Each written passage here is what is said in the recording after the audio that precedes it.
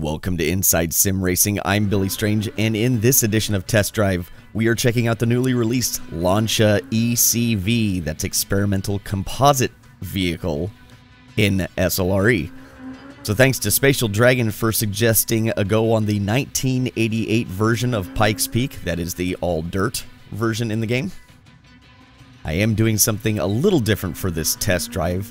I'm going to be testing the effects of toe in versus toe out, so we are only going to run the short version of the 88 Pikes Peak.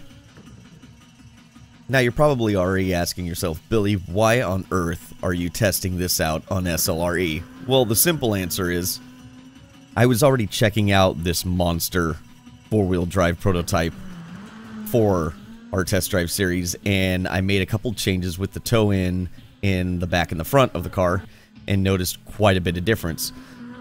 So I thought it would be interesting to actually put together something that shows what those differences make in a car. So this is what we're going to do. I'll show you the best of 5 runs with the factory settings, and then after that I'll change the toe settings and again show you my best out of 5 runs after I've made the changes, and then you can compare those while it's going on. And I know you're not actually driving the vehicle, but my hope is that you'll be able to see on screen and understand, hopefully, the differences between the two. At the very least, we can compare the times, and that will show you. So based off what I'm telling you, what you're seeing, and the times, maybe that'll help kind of give an understanding of what toe-in settings do on a car. As always, I will be running with a TX base 599 Evo rim. For some reason, this is after the patch, the TH8A shifter no longer works when plugged into the wheelbase. This is the PC version, by the way. So I'm not totally sure what's going on there. I can't get it to work. I've tested it. It works fine. In every other situation, just doesn't work there. So, but they have put in the 21:9 support, and so for me that works well because I do have a 21:9 monitor. And also, just to make note that the force feedback does not seem as sloppy. It seems they've taken out a lot of that play in the center of the wheel that I was having an issue with. So, force feedback actually feels fairly decent. Not that it's the best, but it seems close to competent. So that you don't get this odd, just numb feeling in the center of the wheel. You'll see me race from the dash view. That's gonna be because the hand rotation, 90 degrees it seems okay, and then you get a little past that, 45-degree angle one way or the other, and then the hands seem to speed up, and it's really disconcerting. So beyond that, here goes the test, and hopefully y'all enjoy it. Alright, so here's my best run out of 5. 1, go.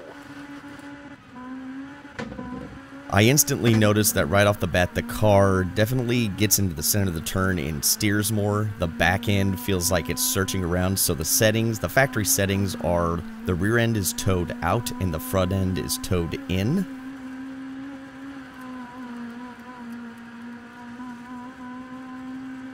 You can see the first checkpoint, we were at a 17.48. So anyway, the front end's towed in, the rear end's towed out, which means the back end's going to turn a little easier, and it's going to search more. So I feel like I'm really having to counter steer a lot with this four-wheel drive car.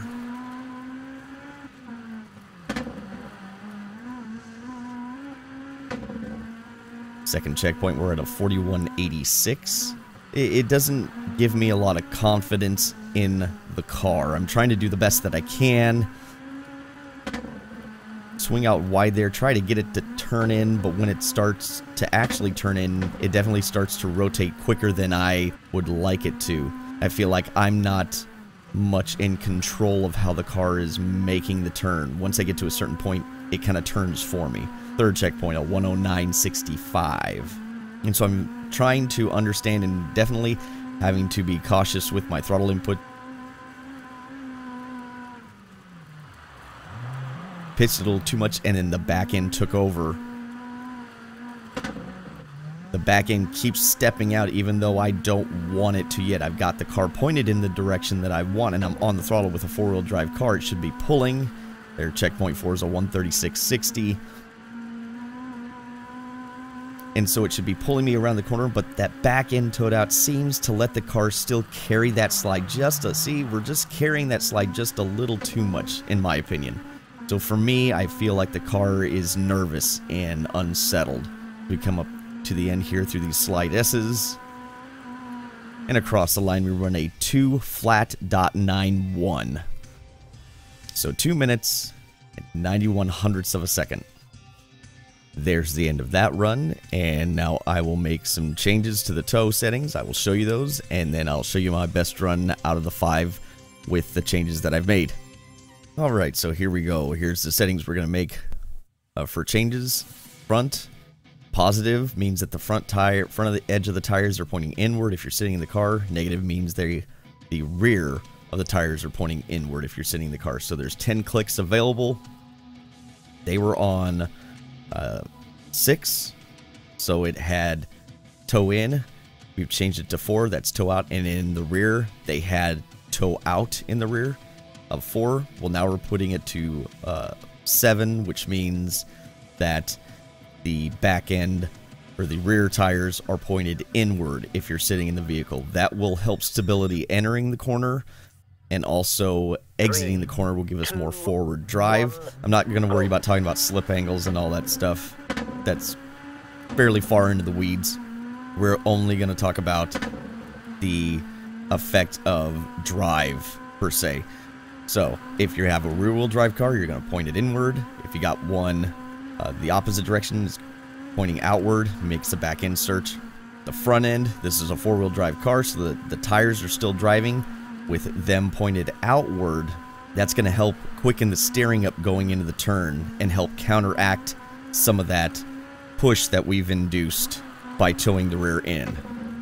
So let's give that a shot, as you're currently watching one of my practice runs right here. Alright, and here is our last run. This is my 5th run that I've done with this setup, and right off the bat I can feel the car accelerate quicker.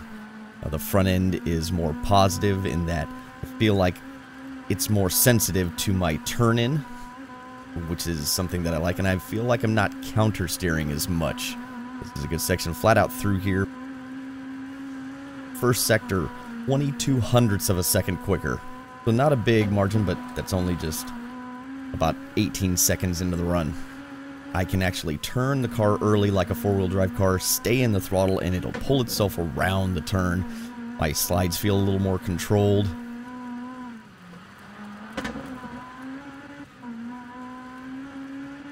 Sector 2, I'm 98 hundredths of a second quicker. Almost lose it there because I pitched it too hard. So almost a second faster by the time we get to the second sector.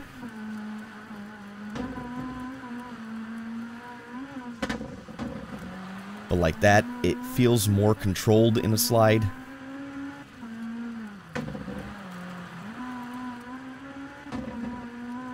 I can catch the car a little better. Third sector. Now we're about a second and a half faster than factory settings.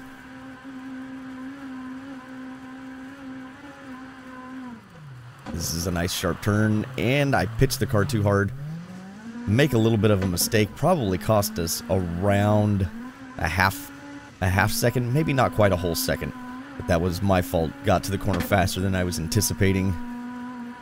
So now we're into the 4th sector, and we're still just over a second and a half faster. So I made that huge mistake and still maintained with the factory settings. Car, once again, car slides very nice. It's a very gradual slide through the turn, coming up through these lazy S's to the end of the run. And it's a 157.82 versus a 2 flat 91. So we're just over 3 seconds quicker in this setting. So there you have it. Kind of gives you a... I know you can't feel the changes, but hopefully you could kind of see the changes by what I was telling you and what you were seeing on the screen. Some people may prefer the factory settings over what I changed to. I just find that the car reacts more like I like it, you know, changing those toe-in settings in the rear. So again, we went from a toe-out situation in the rear to a toe-in, and then vice versa in the front. We went from a toe-in situation in the front to a toe-out in the front. So once again, that gives us a little more forward bite, a little more stability going to the turn, but with towing out the front, that actually quickens up the rate of our turn in and helps initiate that turn, gives a little more positive feel to the front end, and stabilizes under straight line speed. So hopefully you guys enjoyed that. Thanks so much for watching. Hit that like button if this was helpful. Hopefully it was. And yeah, if you got any other suggestions for me for the test drive series, please leave them in the comments below, and I will catch you guys in the next video. Take care.